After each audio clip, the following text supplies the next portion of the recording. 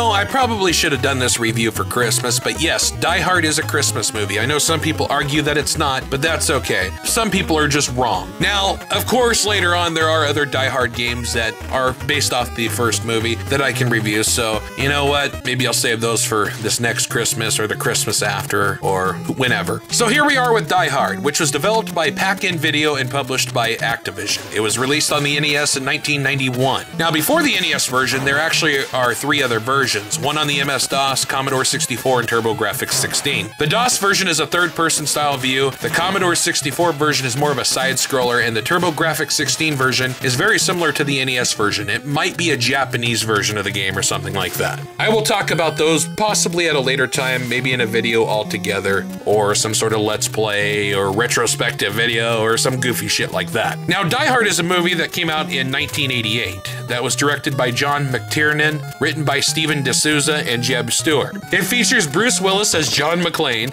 and Hans Gruber played by Alan Rickman. The movie is set on Christmas Eve, so there you go, it's a fucking Christmas movie. You can't deny it now. It's set on Christmas Eve. Christmas Eve is part of Christmas. It's the holiday season. There's a Christmas tree. So anyways, John McClane is an NYPD detective who arrives in Los Angeles to try and reconcile with his estranged wife, Holly. At a work Christmas party from her employer, Nakatomi Corporation, which is in the Nakatomi Plaza building, the party is disrupted by the arrival of Hans Gruber, a German terrorist, and his heavily armed team. And really, you know what? If you haven't seen this movie, go fucking see it, because it's a great film, by far one of my favorites of all time. Now, when it comes to the story behind the game, it's based off of the movie. Anyways, you will fight terrorists and rescue hostages, as well as take down Hans Gruber. As you can see, the gameplay is in a top-down view, and there's about 40 terrorists scattered throughout the building, and you must clear each floor of all these fuckers.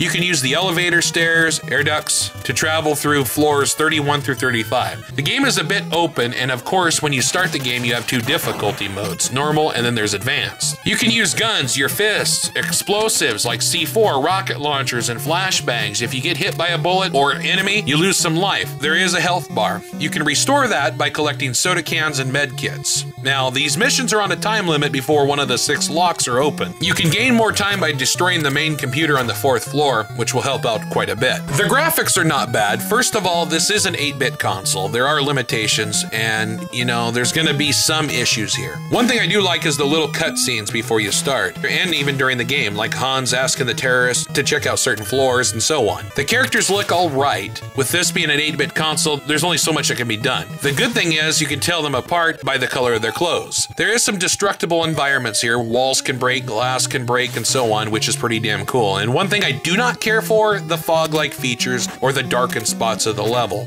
Not all parts of the level is visible, and that is probably done because it would have been too much for this game. But it's annoying as hell, and you know, I did notice a little glitching and flickering in some spots. I'm sure it's worse on an actual NES console, and I'm playing this obviously via emulator, and it's just really annoying after a while. But for the most part, I think the game looks great. When it comes to the music, well, it's kind of the same piece of music playing over and over again until you fight some enemies, and once they're dead or off the screen, it goes back to the same music. But that being said though, it's not horrible. Just after a while, you can really tune it out of your head. The sound effects from movement, gunfire, and everything are good. Really not a ton to complain about here.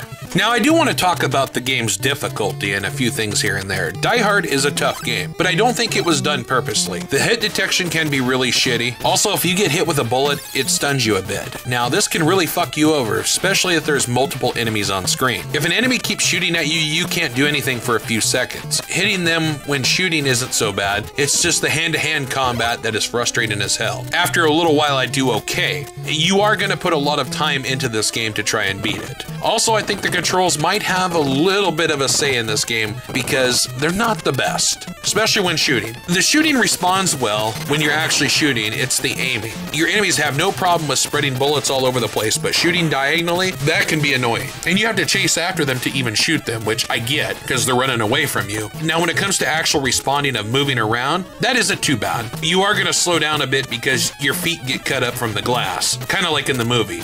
Die Hard on the NES is not a horrible game.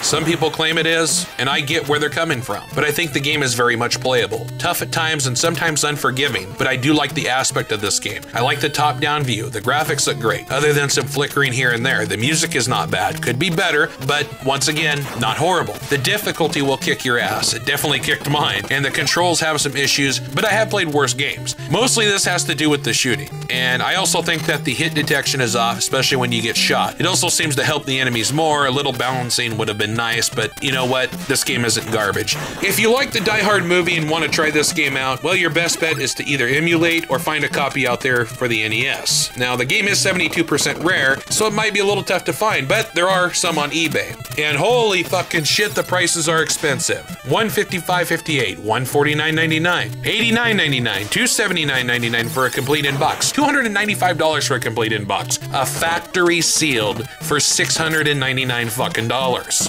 You can buy a fucking current gen console or a half-ass decent computer for $699. These prices shouldn't be like this. Not worth its fucking price. At this point, you just have to emulate that motherfucker. Don't buy into the bullshit of, to be a real gamer, you need to have this on your shelf. No, fuck you. Eat my ass. I know somebody's gonna get pissed at that. But hey, it's the truth. Now, when it comes to other Die Hard games, there is Die Hard 2, Die Harder on the Commodore 64, Amiga, and MS-DOS, Die Hard Trilogy on the PlayStation, Sega Saturn, and PC, Die Hard Arcade, which is an arcade game, and also on the Sega Saturn, Die Hard Trilogy 2, Viva Las Vegas on the PlayStation and PC, Die Hard Nakatomi Plaza on the PC, Die Hard Vendetta on the GameCube, Xbox, and PlayStation 2. In 2013, there was Die Hard that was an Android, iPhone, and iPad game. And then there's A Good Day to Die Hard on the Android and J2ME. At a later time, I want to review some of these, especially the mid to late 90s one, and actually own a copy of Die Hard Nakatomi Plaza. Anyways, I hope you enjoyed this review of Die Hard on the NES. Yippee-ki-yay, motherfucker.